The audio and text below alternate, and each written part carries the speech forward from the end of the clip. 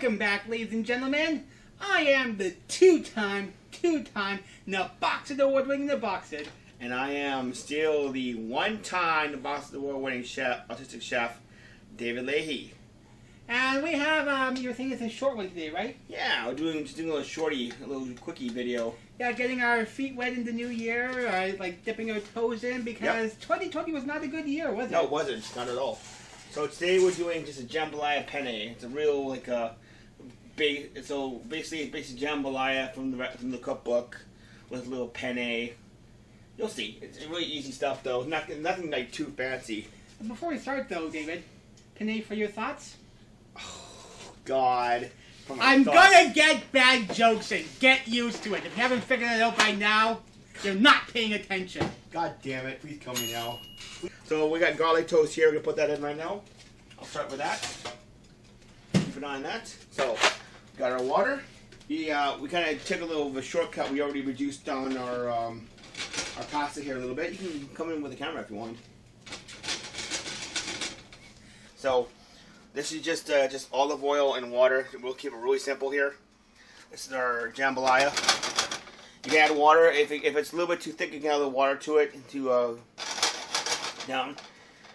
Want to reduce it down by at least half. So see how much? See, so it started around here. You can tell the ring, and that's where it ended. That's what you want. So this is kind of how I learned to do pastas at work. I'm kind of going from that little. This is how I'm doing it. Also, people never get this right. You gotta always season your pasta water. You gotta go kind of heavy with the pasta seasoning with the water. You have to season it kind of heavy. People always seem to bitch about that. There's nitpicky about it. Some people say too little. Some say too much. I like to go kind of between medium and heavy when I season my pasta water. So, but that's personal preference. It's all personal preference. You can pick whatever you want. So, there you go. Also, if you want to get really fancy, this is also in the cookbook as well. It's also in the cookbook as well. Your garlic butter. This is also in their little cookbook thing. At the very end, before you when you add your pasta, you can add a little bit of garlic butter in there. Give it some more. Give it a little sheen. A little Monte Burr, as the old French term of Monte to melt with butter. Your sauce, give it a nice little sheen at the end. It's an old school French trick. Enjoy. Just gotta keep an eye on your pasta. Make sure you stir it a little bit. Stirring it so it doesn't stick too much. I added oil in there because I would not stick. So now that it's down, like it's nice and hot, you can turn your pasta down to minimum until the pasta is done. And when the pasta is done, you can crank it and then just finish it with nice and hot. Always clean station. So see, I have a spot for my used spoons. Always work clean. Cook clean, work clean. I'm trying to do that. I'm trying to be more like that and do that more. I'm learning that to do that. So there you go. Learn the cook clean, work clean. So since we're here, I'm gonna grab that. Got our feta cheese here, and this is not really traditional, but this is kind of a we call this a bit of a throwback to my days at the Macaroni Grill in Vancouver. So we did a pasta with a sausage and pepper pasta with feta on top. So this is kind of a throwback to that. I think you can do better than that. Better than that. Oh. You know what? I'm assuming you might have heard that one before. Okay, add also when you're since it's off the butter, throwing your butter. Good shot of butter there. You can just let it melt in there while you cook the pasta. You want regular feta, not that crappy light feta. Ugh, gross. And for this plate, we're going to use the official Autistic Chef food board. this is my big thank you to my mother-in-law. I will not name her directly here, but this was a hell of a Christmas gift. Thank you very much. And this is carved in there. His chef is carved in there. It's very cool, actually. Check it out. So thank you very much to my future mother-in-law. Thank you very much. This is an excellent gift. Thank you, thank you. So let's give that a quick wipe. Wipe your station down. Pasta should be a couple minutes off still. Oh, keep an eye on your pasta. Give it a check.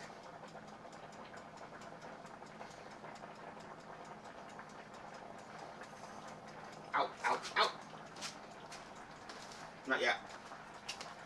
You want the real feta. If you're going to do this, go all out, get the real feta, like the actual real feta. And also another trick, please, for the love of God, keep it in the brine. Duh, it lasts longer. I know it's Captain Obvious here, but I have to say it lasts longer in the brine. So, also got our grenades here. This is basically a variation of the jambalaya.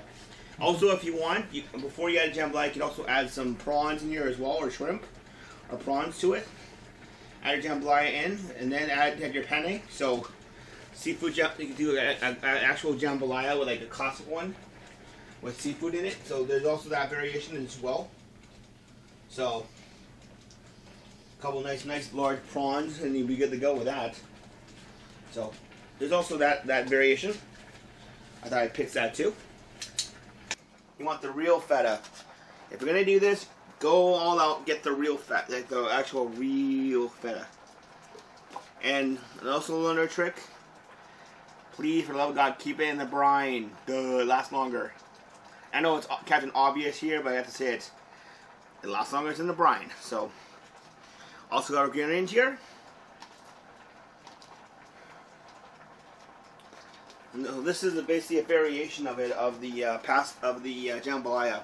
Also, if you want, before you add jambalaya, you can also add some prawns in here as well, or shrimp, or prawns to it.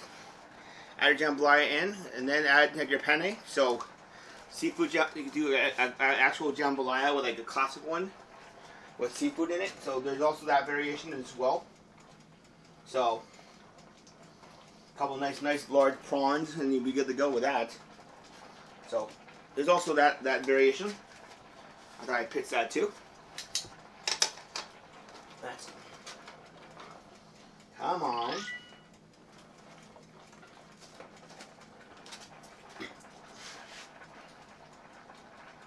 I think that's ready. Yeah, that's done.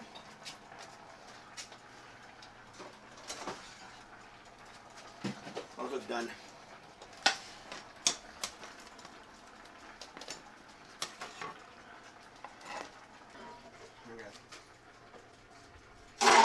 Right in the water.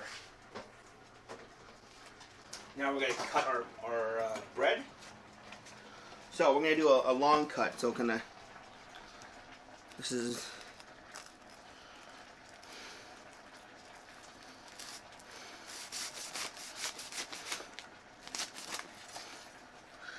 oh, perfect. Just like that. So you want like a long bias cut. Very long bias cut here.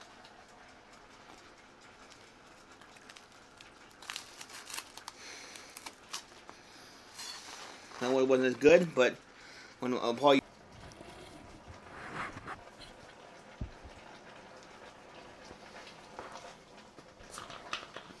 that's done. Put our pan on. Crank it to max.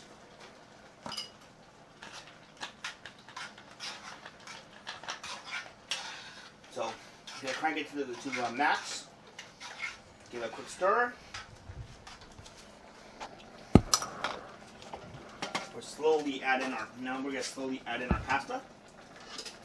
Also add a little bit of water as well too.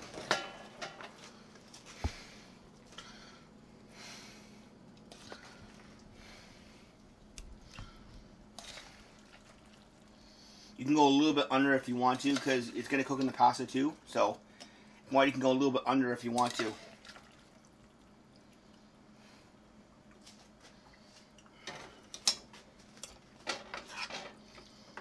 Ah, don't do that either. Shit. Oh, God. That's using your noodle. Oh, I don't have a noodle. I'm not too bright.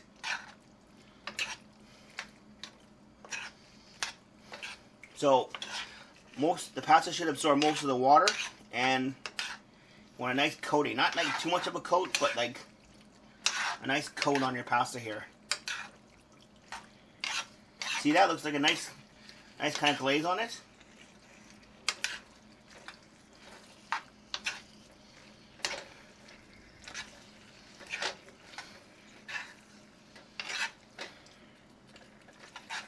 If you undercook, and if you let it cook for a few seconds, though, like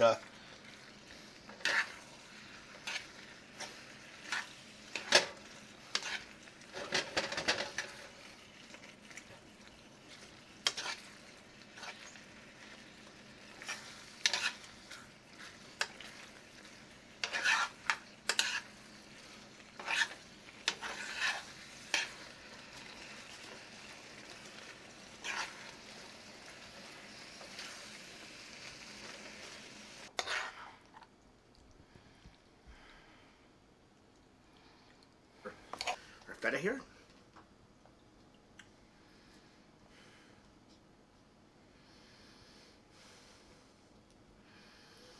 Just want little crumbly bits. Not too much, just a little bit.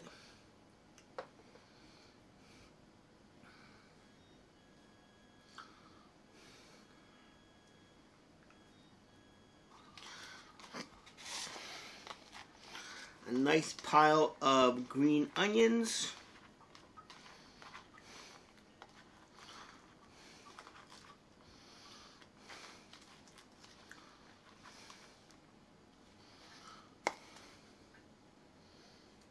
Right on top.